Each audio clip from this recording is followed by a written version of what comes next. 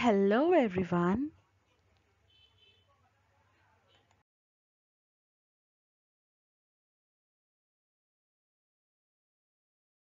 Today we will learn basic concepts in geometry from class 6. A point. A point is shown by a tiny dot. A point can be given a name. Capital letters of English alphabet are used to name a point. Point A, point B, and point C are shown in the figure alongside. Join two distinct points A and B taken on the sheet of paper by a ruler and extend on either sides of A and B. We get a line. A line is also named using a small letter L. A line is a set of infinite number of points. A line has no specific length.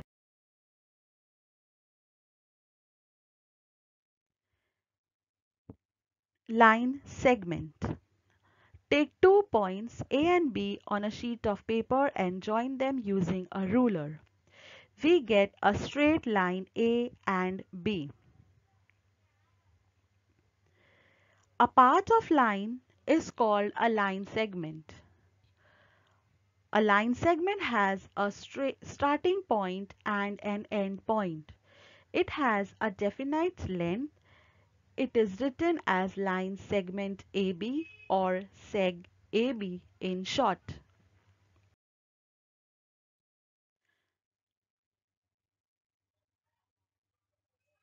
Ray. A line, a part of line which starts at one point and extend indefinitely in the other direction is called ray.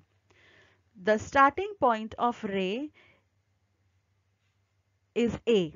It is also called its origin. An arrowhead is drawn to show that the ray is infinite on the other side of B. Example, rays starting from the sun go forward in all directions. Concurrent lines and point of concurrence. When two or more line passes through the same point, they are called concurrent lines. The common point through which they pass is called their point of concurrence. In the figure alongside, line L, M, N and O are concurrent lines, and point P is the point of concurrence.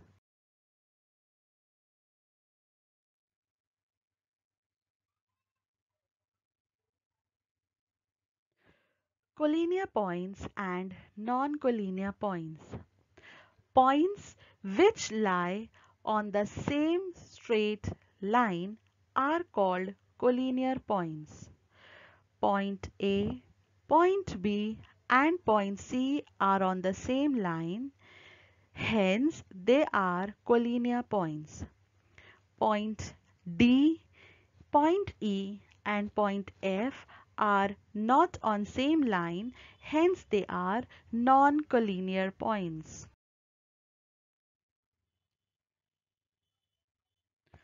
A flat surface which extends infinitely in all directions is called plane. In the figure, arrows are drawn on all the sides to show that the plane extends infinitely in all directions. Parallel lines. Lines which lie in the same plane but do not intersect each other are said to be parallel to each other. In the figure alongside, line M and N lie in the plane H are parallel to each other.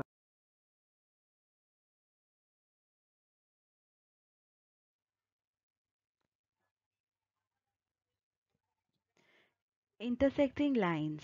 If two lines of the plane are not parallel, then they intersect at a point. Such lines are called intersecting lines. Line L and M intersect at E, so lines L and M are intersecting lines. Thank you.